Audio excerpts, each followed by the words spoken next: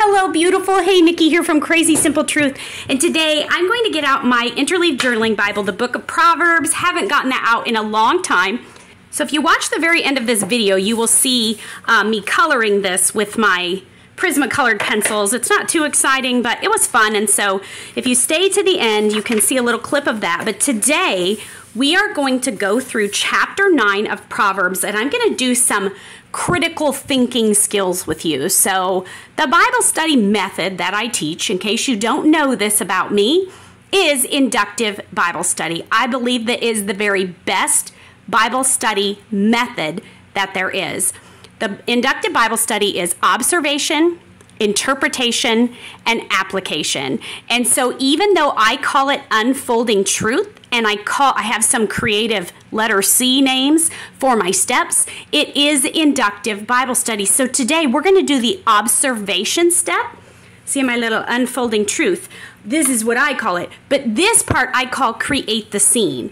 Now, creating the scene just means that you're looking at what's happening and you're taking notes on it, interacting with it in some way, okay? So I'm a hands-on visual learner. It's very important for me to be able to work through it and do different things with it so that I remember what I learned. And so I'm going to do that with you today. We might not necessarily get creative, but we're going to observe the facts and create the scene. So the very first thing that we're going to do is we're going to find God. This is always the most important thing. And actually, the most important thing is to always say a prayer before you dig into the Word of God. So let's just do that. Bow your head really quickly. Lord God, we come before you today, Lord, and we just want to be in your word, Father. We want to be in your presence. And so we just pray that you would teach us about you, Lord. We want to know about you. We don't want the Bible to be about us, Lord, but about you. We love you so much, and we pray that you will reveal yourself to us in the word today. In Jesus' name, amen. Okay, so that's the very first thing. The next thing is finding God. And so I got these new brush liner mild liners that I'm really loving. I have always used mild liners, and I have lots of other kinds of highlighters, but I really love these brush pens. They're really fun. So I'm going to highlight with this gold today. This tends to be the color that I always use for God. So that's what I'm going to use. We're going to read through this, and we are going to find God. So wisdom has built her house. She has carved her 7 pillars. She has prepared her meat and mixed her wine. She has also set her table. She has sent out her maidservants. She calls out from the heights of the city, "Whoever is simple, let him turn in here." She says to him who lacks judgment, "Come, eat my bread and drink the wine I have mixed. Leave your folly behind, and I will walk in the way of understanding. He who corrects a mocker brings shame on himself. He who rebukes a wicked man taints himself. Do not rebuke a mocker, or he will hate you. Rebuke a wise man, and he will love you. Instruct a wise man, and he will be wiser still. Teach a righteous man, and he will increase in his learning. The fear of the Lord is the beginning of wisdom, and the knowledge of the Holy One is understanding. For through wisdom your days will be multiplied, and years will be added to your life. If you are wise to your own advantage. So I'm just going to do this section. In this Interleave Journaling Bible, it is divided by sections, and you will recognize them with this. This is a new section. A section heading gives you the main topic, okay? So our main topic is the way of wisdom, and God wasn't mentioned very much, but he was still mentioned. And just know, if he's not mentioned in the section that you are studying, he's still there, I assure you. Okay, so the word that I saw the most repeated was wisdom and wise. And so we're going to find a color that we can mark up or observe what's going on with wisdom. So I'm just going to use this bright pink here. And I'm going to actually color code this first. And then we're going to look at wisdom has built her. So this is referring to wisdom. She has carved out her. She, and then it has she set her table. She has sent out her maidservants. Verse 3, she calls out from the heights of the city. Verse 4 says, she says, and this is her talking. So I'm actually I want you to pay attention to punctuation, okay? So what has happened here is whoever it is that's writing this proverb, all right, they are personifying wisdom. They are pretending or portraying wisdom as a female. Okay, so that's why there are these pronouns, her and she. So now that she's talking, wisdom is talking, I'm just going to mark these little quotes here because I want to know that this is where wisdom is talking, okay? Then it goes on and kind of changes the subject only a little bit because wisdom was talking about building her house. And now we're talking about he who corrects a mocker, he who rebukes a wicked man. So it kind of changed the topic on us a little bit. And I don't think we're going to see wisdom specifically mentioned. However, we do have wiser. So I'll use this same color. And then let's just check here. The fear of the Lord is the beginning of wisdom and knowledge, understanding. Verse 11 says, for through wisdom your days will be multiplied. Verse 12, if you are wise to your own advantage. Now there's some other words here because you're using your critical thinking or critical observation skills. You're looking at what it says. You're not trying to figure out what it means. You're looking at what it says. So because you are doing that, you're going to notice that there's some other words. Oh, here's the word wise. There's some other words that are very similar to the word wisdom, like increase in learning. So I'm actually going to highlight learning. And then over here, we've got knowledge and understanding. And those are all a similar topic as wisdom. So it's okay to go in and notice that. Now, you don't have to highlight these words. I'm just showing you that you can if you are a visual learner. So what we've got here is this female wisdom, right? So I'm just going to get this pink color. There is no right or wrong way to take notes when you're studying the Bible. We are observing the facts. We're creating the scene. So we've got wisdom. And what do we know about wisdom? We know that she's female. I'm just going to put personified. That means that even though wisdom can't be a person, the author made her into a person to help make the point of what he wants you to learn more, what do I want to say, easier for you to understand, okay? So she built her house, she carved out 7 pillars, she prepared her meat and mixed her wine, she set her table, she sent on her maidservants, she calls out, and then what we've got here is things that don't really matter. Okay, how do I know that? Well, because do we need to take notes that wisdom built her house? No, the author is just trying to make a point. So he's saying that she did all of these things, she prepared, right? And then she called out. Whoever is simple, I found some more quotations here. And look at, there's an exclamation mark. Exclamation marks are important to pay attention to also because she is trying to make a point. So she prepared all of these things, and then she says, come eat my bread and drink the wine I've mixed. Leave your folly behind, and you will live. Walk in the way of understanding. Now, look, I read it again, and look at what I'm seeing. I'm seeing the word understanding. And I also have up here, lacks judgment. If you're not wise, you lack judgment.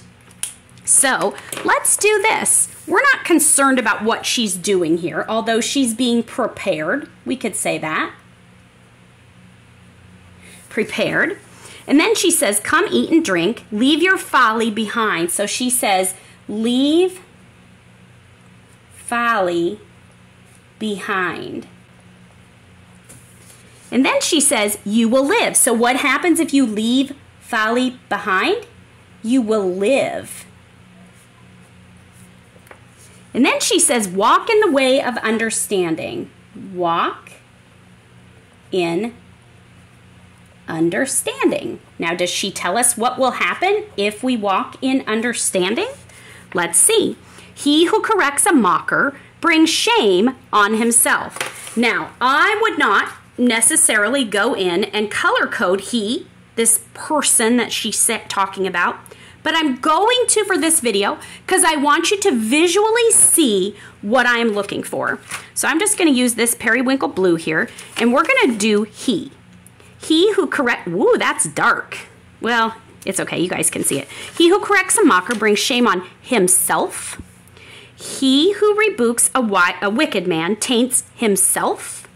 Do not rebuke a mocker, or he will hate you. Rebuke a wise man, and he will love you. Instruct a wise man. Okay, so we've got the word wise again, and see how I didn't see that at first? You're reading through this over and over and over again, and you are getting an idea of what it says. You're soaking it in, okay? So we've got this new character here. We've got the one who corrects a mocker and rebukes a wicked man. Then we've got do not rebuke a mocker, or he will hate you. So we've got this new kind of character, I guess you could say. Now remember, I wouldn't normally color code, mark up, or highlight all of this, but I want you to visually learn how to notice this. So we've got a mocker, all right? Then we've got a mocker again, and then he will hate you. Well, who's he? He is the mocker. Verse 8, he will hate you. Okay, so now we've got this mocker. What do we know about this mocker? Okay, let's get a purple pen, since I kind of did that in purple, just for fun. We've got this mocker. What do we know about him that seems important? You only have to write down what seems important. He who corrects a mocker brings shame on himself. He who rebukes a wicked man taints himself.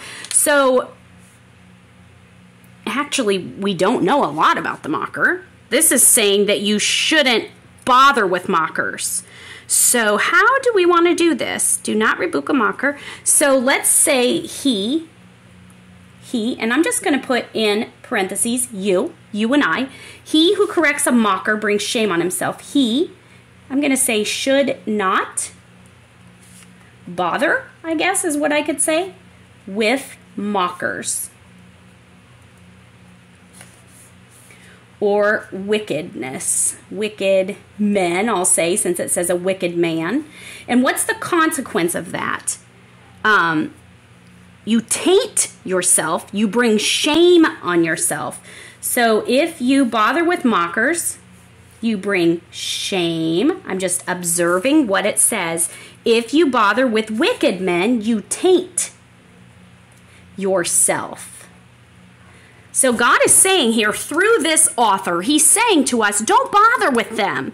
What does he want us to do instead? He says, do not rebuke a mocker, or he will hate you. So this mocker, if rebuked, will hate you. Okay? A wise man. So now we've got this new character, right? This wise man. So let's get a new color. Remember, I wouldn't normally do all of these colors, but I'm trying to show you exactly what it says. A wise man, so a wise man, and he, the wise man, will love you. Instruct a wise man, and he will be wiser still. Teach a righteous man, and he will increase in his learning. So I'm going to include the wise man and the righteous man as the same man, okay? Because that's okay, and I can. So we will go ahead and write the wise man here. Wise man. And what are we going to say about him? Rebuke. Okay, he loves those who rebuke him. Who rebuke him. That's what this says here.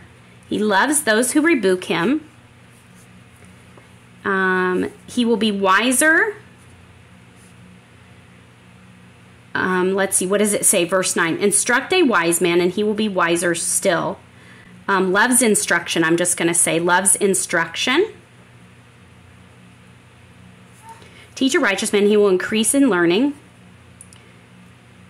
I'm just going to include righteous man increases learning. So there's no right or wrong way to do this. I'm just showing you how to observe what you see. The fear of the Lord is the beginning of wisdom, so we're not going to come to that yet. This is actually addressed to a person, okay? So let's hold on. What do we have here? We know that wisdom is prepared. Wisdom is going to leave folly behind and walk in understanding. We do not want to be like a mocker. We do not want to mess with mockers. We want to be this wise man. So I'm actually going to take this pink here just because and match it up with this. He loves being rebuked. He loves instruction, and he increases in learning. So this is a good thing. So then let's go on and see what he says about this. It says, the fear of the Lord is the beginning of wisdom. So I'm just going to start fresh here because this is almost like a new topic, although it's not, and I'll show you in a bit. I'm just going to have to use my blue pen here. Okay, fear the Lord. And that's going to get you beginning of wisdom. So we've got this wisdom again.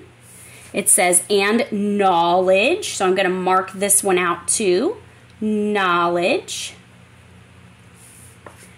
of the Holy One. So fear of the Lord, knowledge of the Holy One, which is God.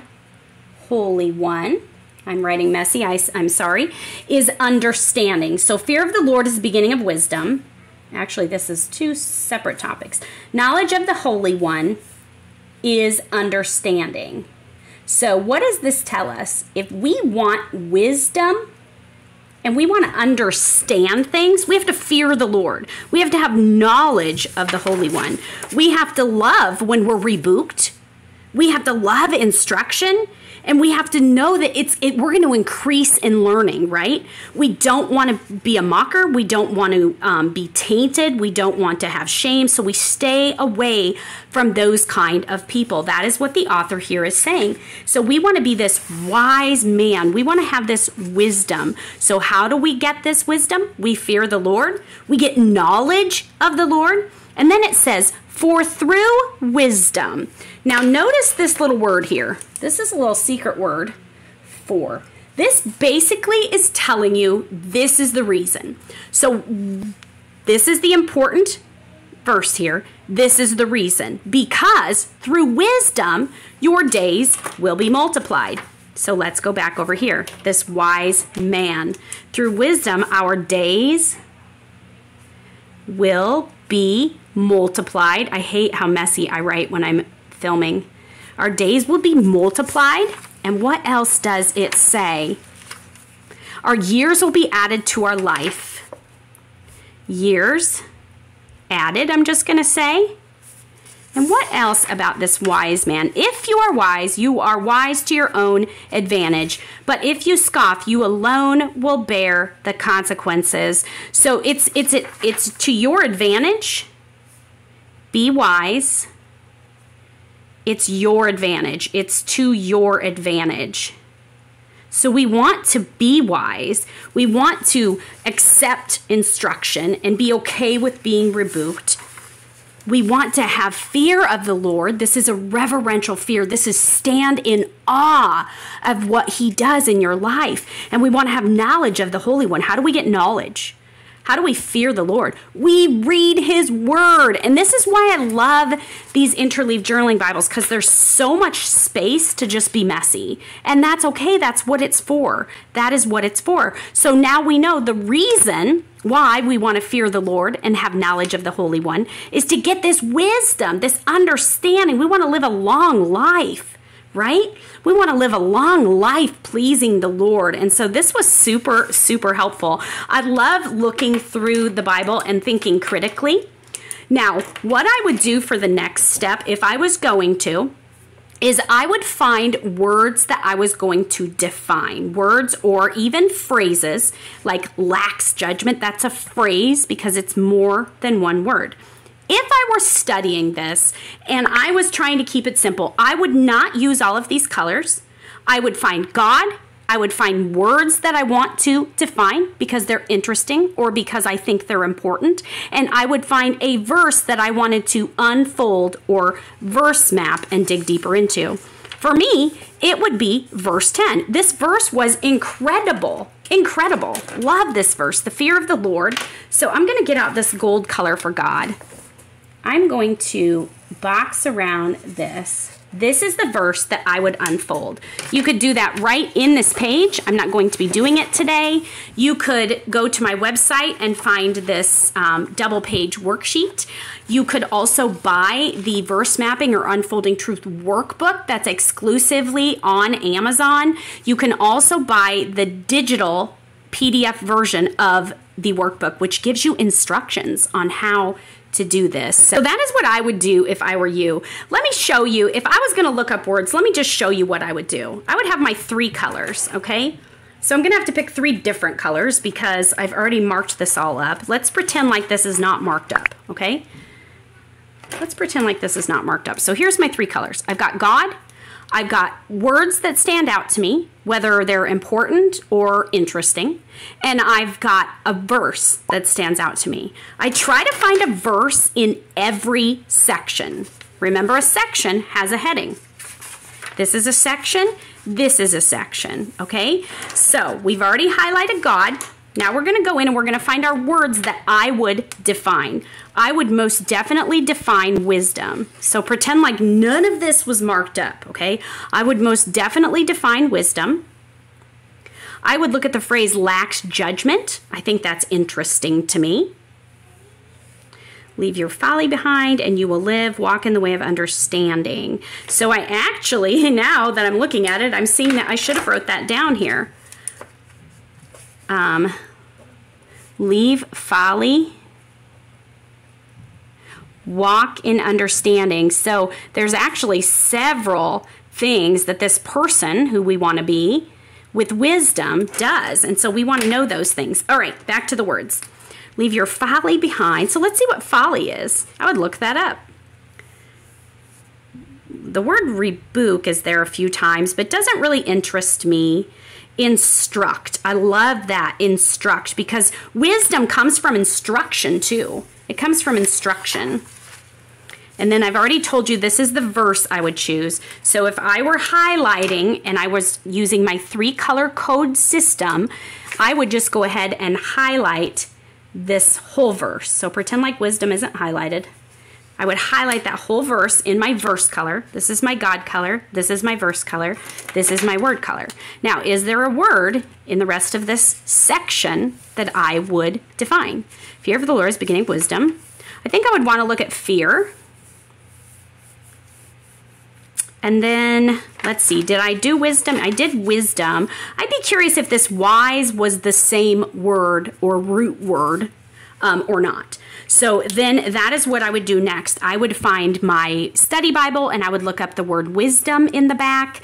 Some of these things aren't going to be there. You will need Bible Hub for that or Blue Letter Bible. There are plenty of videos on my channel where I teach you how to define the words, but I'm going to leave this here. I'm not going to do anything else with it because I know you can do it. You're going to go in, define the words that are interesting or seem important to you, choose one verse and dig deeper into it. And these steps to unfolding truth are on my website. So you are beautiful. God loves you, and I will see you in the next video. Bye.